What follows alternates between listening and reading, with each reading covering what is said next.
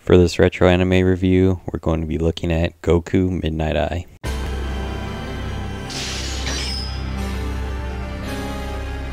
This is the first of two OVAs that were based off the manga written by Buichi Terasawa. Terasawa is best known for being the creator of Space Cobra, which is one of my favorite classic manga, and the TV series directed by Osamu Dezaki is one of my favorite anime series of all time.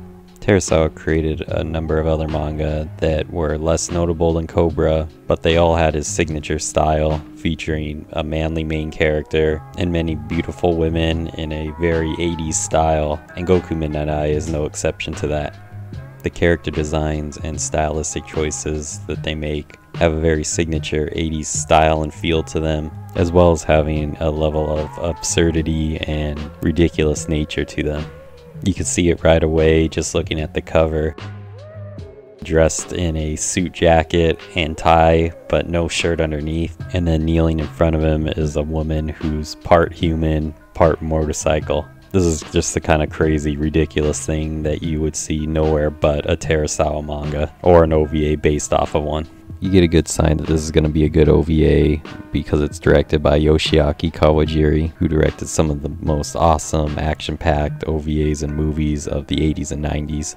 He directed films like Ninja Scroll and Vampire Hunter D, and while this OVA is not quite on that level, it still has Kawajiri's signature look and features sharp animation with really awesome fight and action sequences.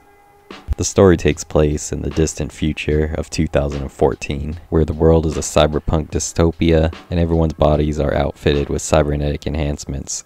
Our main character is Goku Furinji, a former police officer who is no longer with the force due to his problems with following authority, and now he works as a private detective. Based on his name and extending staff, his design appears to be at least partially a reference to Son Goku from Journey to the West, the same character that Goku from Dragon Ball is based off of. The story opens up with a number of police officers dying under mysterious circumstances. There is a large number of police officers that are committing suicide while on duty, one of these being Goku's former partner and close friend. Goku knows that his partner wouldn't have committed suicide and begins to investigate into what's going on. Goku finds out that before he died, he was investigating an arms dealer by the name of Genji Hakuryu. After witnessing another suicide by a police officer, Goku decides to infiltrate Hakuryu's headquarters. Goku makes his way into the building, but he's quickly captured by Hakuryu's henchmen. He's brought to Hakuryu, and Hakuryu tells Goku that Goku will kill himself also. Then Goku is knocked out and wakes up in his car on the highway. He begins to drive and he sees a woman on the back of a truck. This woman works for Hakuryu, and she has the power to hypnotize people. She's been the one behind the suicides of all the police officers, where she used her powers to get them to either commit suicide or murder their partners before killing themselves as well. She begins to use his power on Goku, and he realizes what's happening, and in order to break himself out of the trance, he stabs himself in his eye. He breaks out of his trance and doesn't kill himself, but he loses control of his vehicle and crashes off the highway and into the sea. Goku is rescued by a mysterious organization who gives him a new eye, the Eye of God, that can hack into any computer system in the world and take control of it. They also give him a powerful weapon, the staff that I mentioned a bit earlier, that Goku can extend at will. With these new weapons, Goku is now extremely powerful. After Goku's love interest and last surviving officer on the force investigating Hakuryu gets killed by Hakuryu's henchmen, Goku will now use his new powers to do everything he can to take down Hakuryu. Goku will then set off on his mission to get revenge on Hakuryu for the death of his friends. He will use his newfound powers to fight through Hakuryu's henchmen in order to make it through his headquarters and take down Hakuryu himself. This is another one of those really badass, awesome 80s anime. It's definitely got the quality that you would expect from something directed by Yoshiaki Kawajiri.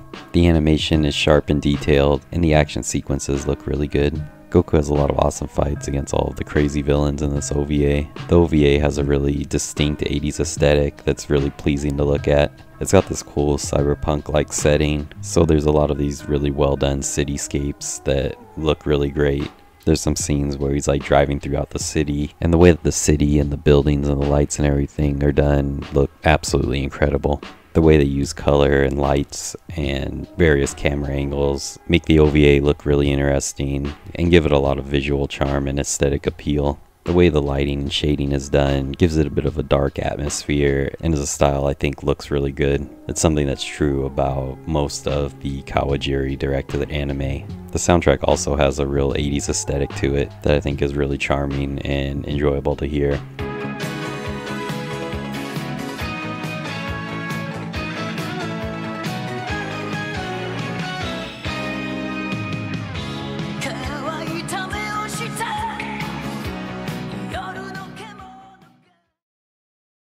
I've heard people complain about the plot of this one and say that the plot is too dumb, but I don't really think it's that bad. I would say the plot is on the level of the average OVA of that time. It's nothing real deep or anything, it's mostly just about the action, and this OVA definitely delivers on that. It's full of badass action, so if you don't think about it too hard and just kind of enjoy it the same way you would enjoy one of those badass action movies from that same time period, stuff like RoboCop or a Schwarzenegger movie, then you'll really enjoy this OVA. The plot's not awful, it's a pretty simple revenge plot, and Goku's powers with the eye that allows him to control any computer is pretty interesting. It's a fairly unique power that I haven't really seen too much in anything else. I thought it was a pretty cool idea that gives it a little bit of something to differentiate itself from other 80s action OVAs. I'm going to give this one 4 stars out of 5. It doesn't have the best story or anything, but it still manages to be pretty enjoyable. Visually, it's one of my favorite OVAs. I love the way the city and the action sequences look. The colors and visuals just have that 80s aesthetic that is one of my favorite things to see in any media, and I really just can't get enough of that style. I think this is one that's worth putting on if you're looking for a really badass action anime. It's not my favorite Kawajiri directed anime, but it still ranks up there with some of its better ones, and is worth seeing just for the visual spectacle of it, if for nothing else. They would make a part 2 later that year, but unfortunately the second part wouldn't be as good as the first. I may do a future video on the second OVA, although I didn't really feel like the second OVA was as notable as the first. I didn't feel like the action sequences were as good, and I felt like the plot wasn't as memorable and didn't really do anything to answer the questions that were presented in the first part. And then the second part would be the end of the Goku Midnight Eye OVAs, so unfortunately we would never get any continuation of the series since then. So that's going to do it for this video. Please give the video a like and subscribe to the channel if you would like to, and thanks so much for watching.